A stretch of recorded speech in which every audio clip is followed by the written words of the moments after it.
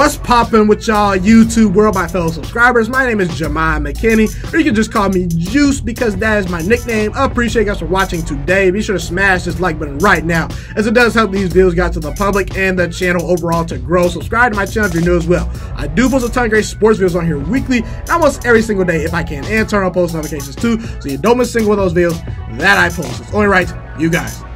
I've kind of not been talking about college football enough on this channel, so I figured today, guys, I'm going to kind of recap about what happened last week for college football, and just overall talk about the whole college football landscape. This whole video is dedicated to what has happened in 2019 in the college football world. So we'll get into so many things today. We'll talk about the SEC, the ACC, the contenders, you know, some playoff races. We'll just get into a whole bunch of college football related stuff today. I'll cover the top 25, all that good stuff. But before I do that, I want to give a shout out to my college. Shout out to the University of Toledo, the college that I go to. I attend the University of Toledo, a college in Northern Ohio. The football team absolutely destroyed Murray State last week. I'm so proud of my college that I go to. I do think that Toledo's probably going to win the MAC this year, so just shout out to my college. They're doing great things. But to get right to things, guys, we're going to discuss this top 25 that just came out this week. So in the top 25, in the top 10, we got Clemson at number 1, Alabama number 2, Georgia number 3, LSU number 4, Oklahoma number 5, Ohio State, Notre Dame, Auburn,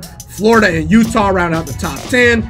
Then up next, we have the Michigan Wolverines at number 11. We have Texas at number 12. We have Wisconsin at number 13. Penn State at number 14. UCF at number 15, coming in strong. Oregon, Pac-12 school at number 16. Texas A&M, an SEC school at number 17. Iowa at number 18. Washington State at 19. Boise State, Virginia, Washington, Cal, Arizona State, and TCU round out the whole top 25. So not too many issues with this top 25 overall for me in my eyes personally. I don't have too many issues with it, okay? For me, Ohio State's a little bit too low. I would personally put Ohio State at number 4 and put LSU at number 5 and Oklahoma at number 6. But again, not too much trouble there. Guys, this whole top 25 is pretty much pointless. We all know, well, it's not pointless because that's where the teams are ranked, obviously. But again, obviously, these teams, there's a lot more football to be played. These teams are going to beat each other up. There's going to be a lot more changes. I guarantee you in about 4, 5, 6 weeks when we come back and revisit these topics, this will not be the same top 25, okay? It's just the nature of the situation, okay?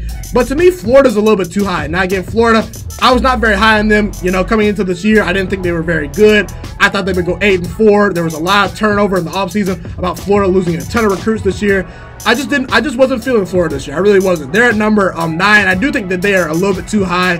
Now they will be without Felipe Franks for pretty much the whole year. So if you're a Florida fan, pretty disappointing news. I don't think Florida was competing for the SEC title this year at all. They're going to probably lose to Georgia. They're probably going to lose a couple more games down the road. I just wasn't a believer in Florida. They were not very impressive versus Miami to me, who's not a very good team as it turns out. So unfortunate news for Gators fans. For me, Wisconsin. I think Wisconsin's the most underrated team in all of college football right now. They are way too low to me, okay? I get it. They've not played a lot of great competition the first 2 weeks of the season, but you gotta look how they're playing, guys. They're at number 13. To me, Wisconsin's a top 10 team based on the eye test and the way they are playing. They have averaged 55 points per game this year on offense, okay, in 2 games played, okay? Wisconsin also has the number 1 defense in all college football. They have not allowed a single point in 8 quarters played, okay? Wisconsin's a legitimate sleeper team this year, especially in the Big Ten. And I think they need to be a little bit higher. But that's the only problems I really have. Notre Dame to me also is a little bit too high. They struggled to beat Louisville. Louisville had more first downs in that game. They had more rushing yards. They had better time of possession in that game. And Louisville honestly at times outplayed Notre Dame. Notre Dame looked outmanned at times versus a Louisville team that had a 2-win season last year in the ACC. Okay, the ACC is terrible. Okay, if you can only win 2 games in the ACC, you're bad. You're just bad if you can only do that in the ACC, because the ACC is terrible. Outside of Clemson, there's no elite teams, okay? And I'm going to transition to Georgia versus Notre Dame. I think that Georgia's honestly going to win this game. They will dominate Notre Dame. Georgia's averaging over 286 yards per game running the ball this year. Notre Dame's run defense is not very good. It's not very good. It's just ranked near the bottom tier of all college football. They were absolutely dominated by a Louisville team that's not very good running the football. Louisville pretty much ran the ball down their throat. Georgia, with the best offensive line in college football, with that defense, with those athletes, they're going to absolutely dominate and annihilate Notre Dame. To me, I expect Georgia to cover the spread. Do not take Notre Dame in this game. They will lose, in my opinion. So that's what I think. Now, as far as teams I think will make the college football playoffs, I said in the offseason, Clemson, Georgia, Oklahoma, Ohio State. Those are my 4 teams I think will make the playoffs. I'm still going to stick with those things. Nothing has changed my opinion in this entire college football season to say otherwise and to move off those picks. If you want to know more about why I think these teams will make the playoffs, be sure to check out my college football playoff video. Okay, but let's transition to the SEC, because the SEC, man, is it a loaded conference once again. Now, guys, I said LSU was one of the top 5 teams coming into this year, but I never would be this shocked about how good this LSU offense has looked. LSU looks like they can score with an Alabama. They look like they can score with a Georgia, with an Oklahoma.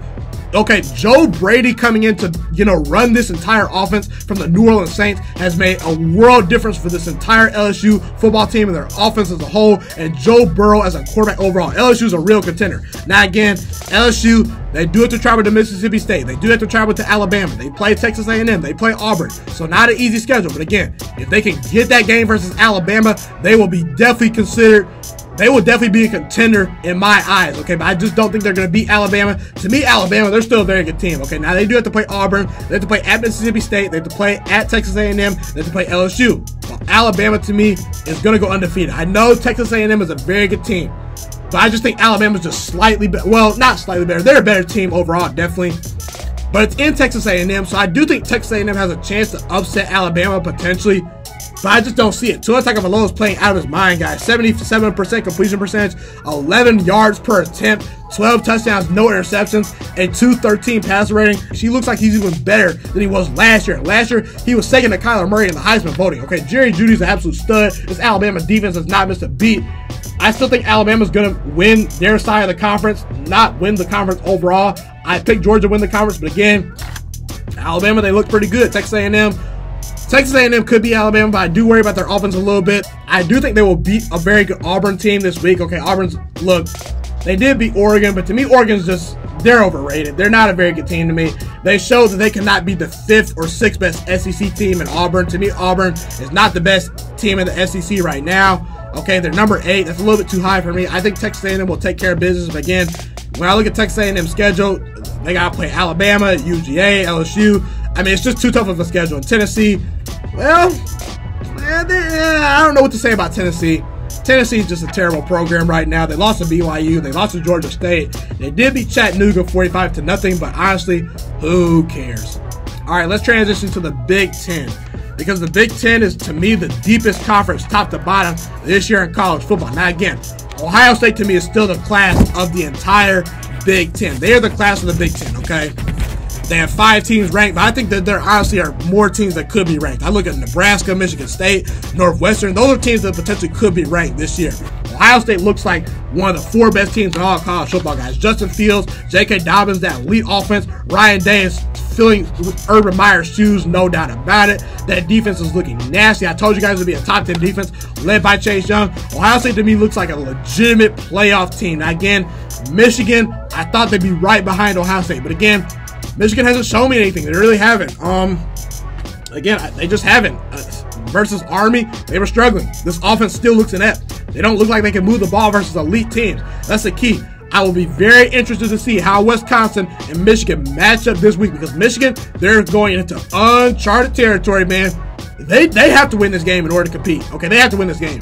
They can't lose to Wisconsin, just for their psyche overall, and just because their schedule's pretty hard, okay? They got to still play Notre Dame. They still got to play at Ohio State. They still got to play at Penn State. If they drop this game to Wisconsin, it could be a long season for the Wolverines. So again, we'll see how Michigan looks. Michigan State obviously disappointed this past week, losing to Arizona State. Man, oh man, I kept telling you, Michigan State fans, they have no offense. They're no offense.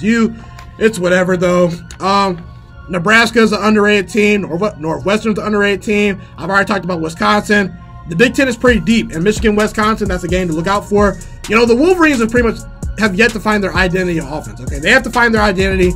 We'll see how legitimate Wisconsin is and can be when they play them. It's a must-win for Michigan, but again, Ohio State to me looks like the best team in the Big Ten. Let's move to the Big 12. I think the Big 12 is kind of the opposite of the Big 10. There's 2 teams. There's 2 legitimate teams, Oklahoma and Texas. It's no one else. Who can be that third team that, matches up with an Oklahoma or a Texas? To me, it is Oklahoma State. Oklahoma State is a legitimate sleeper team in the Big 12, okay? They have the #1 wide receiver in Taylor Wallace, okay? They have the #1 running back right now as far as the production standpoint goes in Chuba Hubbard, okay? So Oklahoma State is going to be able to score some points. If I'm Texas, I'm very worried about Oklahoma State coming into my house to play this week. This could potentially be the upset of the week of Texas playing Oklahoma State. Look out for that game. That might be the upset of the week. But again, I think Oklahoma's going to still roll through this whole conference. They're the best team in the conference. Their schedule's a joke. Oklahoma gets Iowa State at home. They get TCU at home. Now, they do have to travel on the road to Oklahoma State. I just stated that Oklahoma State is one of the most underrated teams in all of college football. No doubt. But all in doubt, Lincoln Riley, this offense with Jalen Hurts, who's playing out of his mind. If I had to vote for who's winning the Heisman right now, if I had to cast in a vote today, it's Jalen Hurts. This Oklahoma team is legitimate, okay? And this defense, wow, it's still pretty bad. It's not as bad as it was last year. You couldn't be as bad as you were last year, okay? That's just the reality. I don't think Oklahoma's one of the 4 best teams this year, but I think that just based off their schedule, they will get into the college football playoffs. Texas looks pretty good, but again, they did lose to LSU. I just think Texas is about a year away. That's how I feel about Texas. Okay? Moving on to, I believe, the Pac-12. The Pac-12. Disappointment. That's what I think about the Pac-12. The Pac-12 is disappointing. The best, arguably the most talented team in the Pac-12 could not be the 5th best SEC team. Because to me, the 4 best teams in the SEC right now are Georgia, Alabama, Texas A&M, and LSU. In no particular order. Those are the 4 best teams. Auburn to me is at number 5. I like Auburn. They're a decent team, but they're not beating those teams I mentioned above, okay? They're not beating those teams. And Oregon, arguably the most talented team in the Pac-12, could not beat Auburn.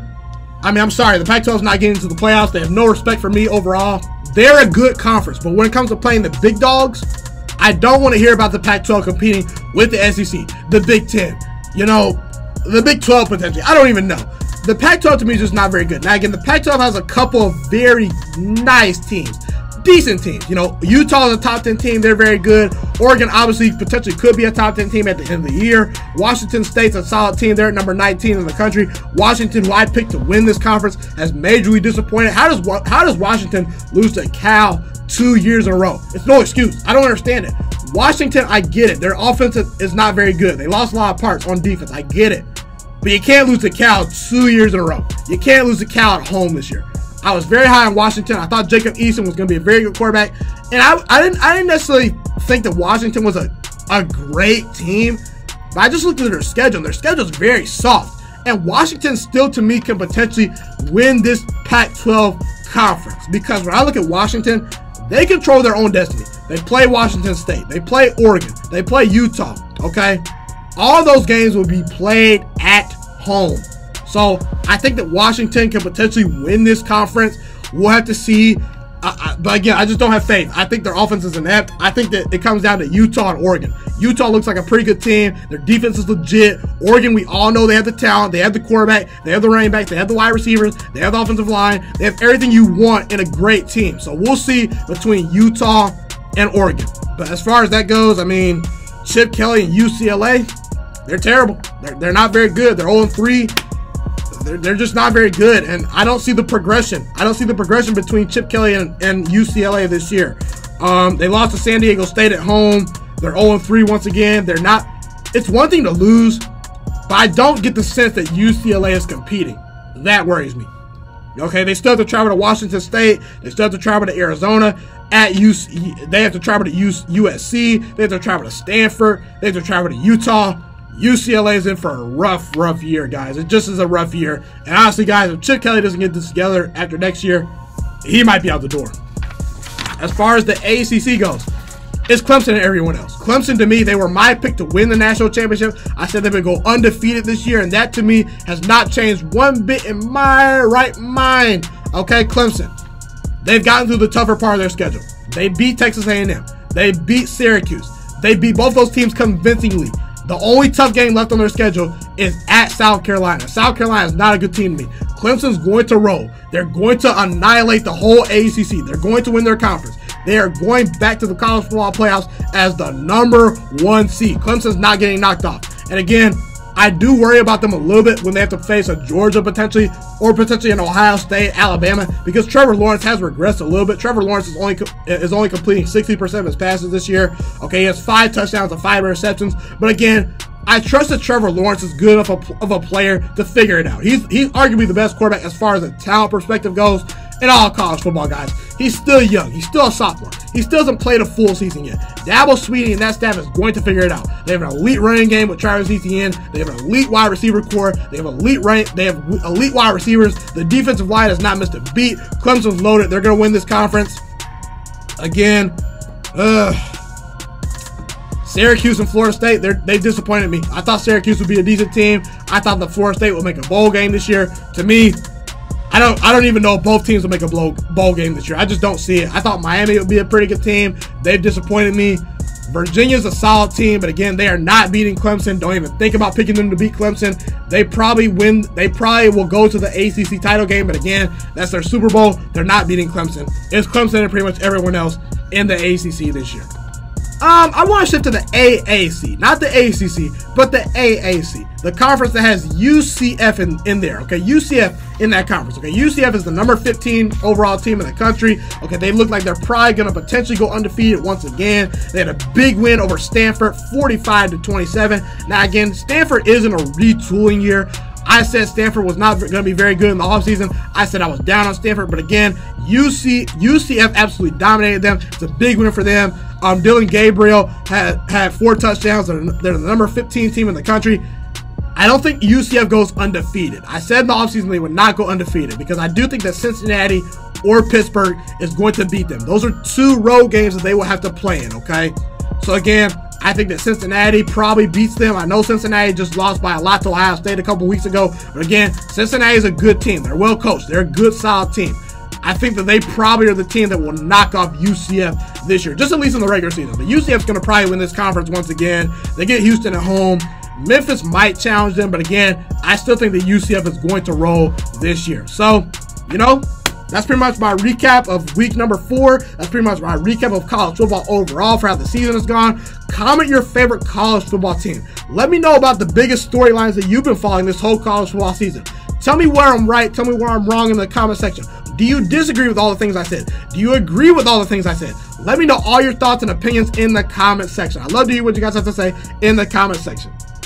Thank you guys so much for tuning into this video today. Be sure to smash this like button right now if you enjoyed this video. Subscribe to my channel if you're new as well. I do post a ton of great sports videos weekly and almost every single day if I can. A fun fact about me is I want to go into the sports broadcasting and media world. I want to become one of the next great sports broadcasters and analysts out in the world. Kind of like Colin Cowherd, Stephen A. Smith, Shannon Sharp. You get the point. Okay, I want to do sports, television, and radio for a full living once I graduate from the University of Toledo, a college in Northern Ohio. I currently am a freshman there right now. So the best thing you guys can do to just help me continue to grow as a young broadcaster is to just share this channel with all your friends, because potentially if this channel really gets somewhere, I want to start my own network, okay? You know, or potentially if it doesn't, you know, or if I fall a little bit short, I want to go into a big time network like ESPN or Fox Sports 1. So the best thing you guys can do to just flat out just help me grow as a broadcaster, help me learn, you know, get other people hip to this channel, you know, just share this channel with all your friends. Share this channel on Facebook, share it on Twitter, share it on Instagram, all that good stuff. Also, be sure to follow me on all my social media platforms. And once again, guys, just share this channel with everyone you know. Get everyone hipped and watching these videos. Get my voice out there and heard. Share it on Facebook, share it on Twitter, share it on Instagram, all that good stuff. It's been your boy, Ghiman Mckinney, or you can just call me Juice. I appreciate all you guys for tuning in today. I really do. Have a God bless day. Stay motivated, you guys, and I'm out.